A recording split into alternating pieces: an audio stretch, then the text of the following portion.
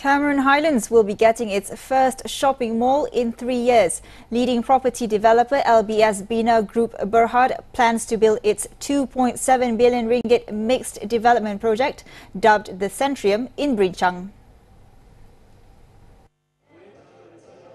The group is expected to launch its first phase of the Centrium project in the third quarter of this year.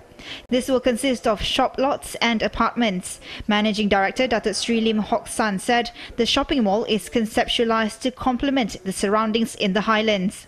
I think the architect we are planning with the different concept, maybe open air concept. We don't want to do energy saving or that concept. But this one will be in 2 to 3 years time. 2 to 3 years time. Yeah, depending on the market.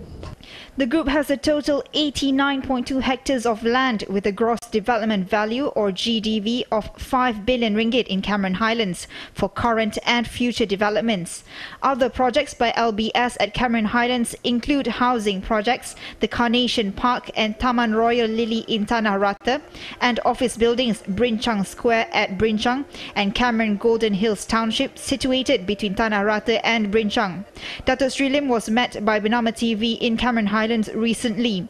The company has launched its sales gallery at Brinchang Square and premium residential semi-detached properties Barrington Homes at the Highlands.